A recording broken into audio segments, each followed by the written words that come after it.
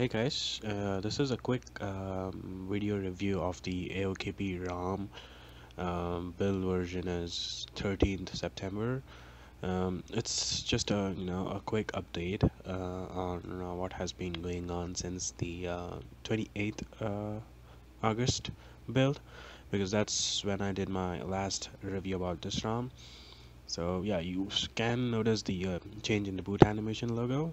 You now have the gears, pink gears with the AOKP unicorn logo, and you can see the lock screen. It is the good old jelly bean lock screen. And the new thing about this lock screen is you have now the ability to add different targets, these lock screen targets onto the lock screen. We'll get into that option later, and as you can see, I have customized my home screen.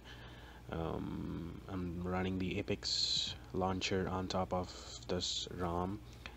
You can see it's pretty smooth. I've included a window animation as well, and it's running smooth, no problem whatsoever.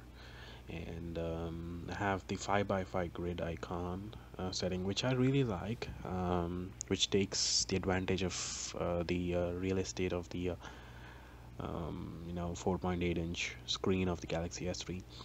And as you can see, I'm just showing you how fast it is compared to the TouchWiz. And yeah, you can see the new notification center, and it has some toggles which I've customized myself.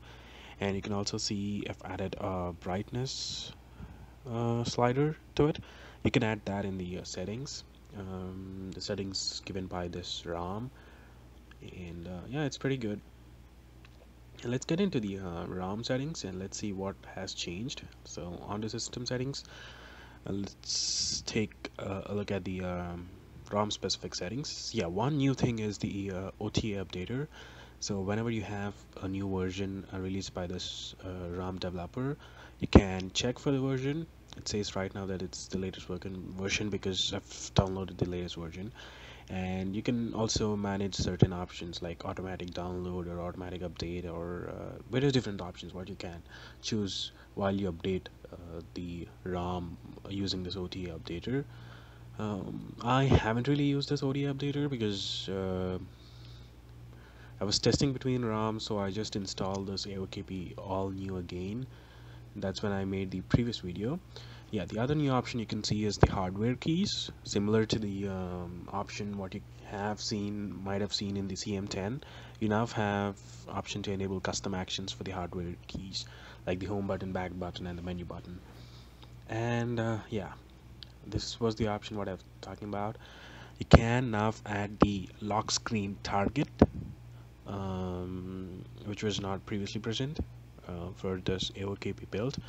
I've set the lock screen target to 5, and you can also change the icons for the targets what you set. So you have little monochrome looking icon on the traditional looking lock screen, so you can change those icons as well. And yeah, all the other options I guess are pretty much the same. Yeah, I think there's nothing much different about this. I think one option, I guess. Yeah, you notice that there is enable kill all button, which is in the general UI. That allows you to, sort of have the kill all tasks button like you had in Galaxy S3 TouchWiz based launcher. Yeah, you now have that option as well included, and all the other options I guess have gone through in my last AOKP video review. I'll put a link in the description wherein I have gone through all these options in brief. I'm just showing you how I got the circle battery indicator. You have an option up under the battery settings where you can change that indicator as well. And yeah, overall I guess pretty good options. Few minor improvements have been made in this ROM, and I've tested the battery life as well, which is pretty good. Showing you how you can change the performance settings as well. You can set the max CPU processor speed, and let's leave it up to 1.5 by default. And yeah, you do have the device options, which really are not used by anybody, but they're just there if you need them. So yeah, that's it. I mean, overall, this is a pretty good ROM. A few minor improvements. Netflix works. Everything works. I mean, Netflix works. The camera works flawlessly. I've tried it. I've tried the video. I've tried the panorama mode. I've tried the normal photo mode as well. You can take shots with good speed.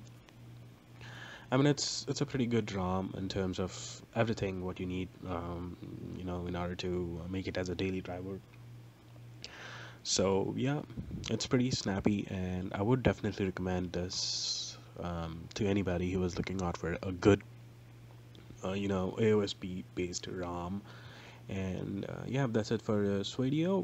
Make sure to hit the like button down below, and also comment if you have any questions about this ROM. And thanks for watching.